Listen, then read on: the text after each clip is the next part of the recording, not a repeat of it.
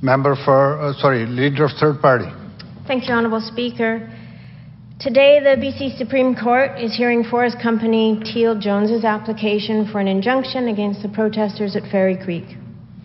If the injunction is granted, we could see people arrested for attempting to stop preparations for logging in the last intact ancient forest valley on southern Vancouver Island.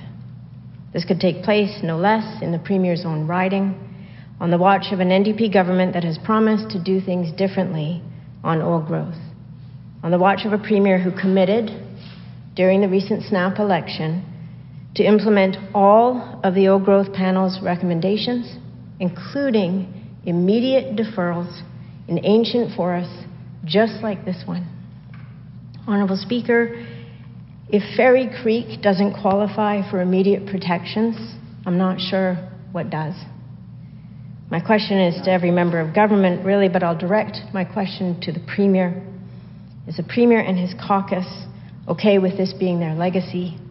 Or will they step up and come to the table with real economic alternatives to logging old growth and provide a way forward to save Fairy Creek? Minister of Forests, Land, Natural Resource Operations.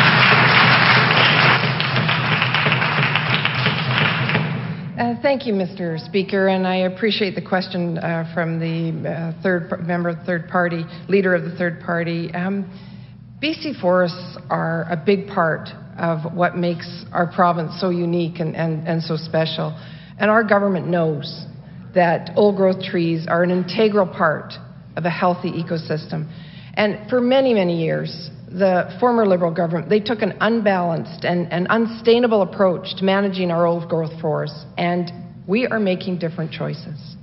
Our government is bringing in a fundamental shift in forestry to protect and preserve old growth forests and for today and for years to come.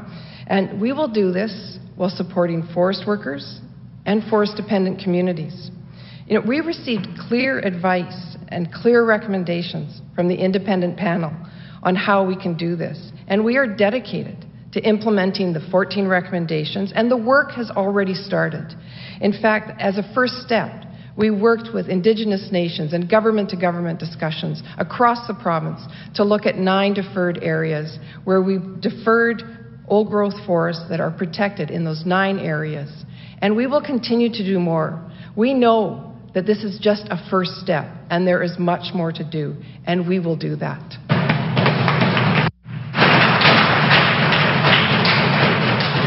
Leader of Third Party on supplemental. Thank you, Honourable Speaker. I'm actually astonished that my question was specifically about Fairy Creek. The Minister of Forests didn't mention it once. And just to be clear, this is the last intact old growth valley south of Clayoquot Sound on Vancouver Island, the last one. And so 30 years from now, we will have to look at our grandchildren and say, hey, either we let it go because it didn't matter, we didn't value it, your future, your ability to go into an intact old growth forest didn't matter enough. Or we say, this is the moment to make the decision. This is the time. This is the government that promised to do it, and they're going to follow through on it. Making different choices, following the advice of the panel. The advice of the panel was immediate deferrals on exactly this kind of watershed and ancient forest. This government has an opportunity in front of them right now to show that they actually meant what they said when they made promises in a snap election that we didn't need to have. The question is to the Premier, Honourable Speaker, will his government rise to the moment of this important decision?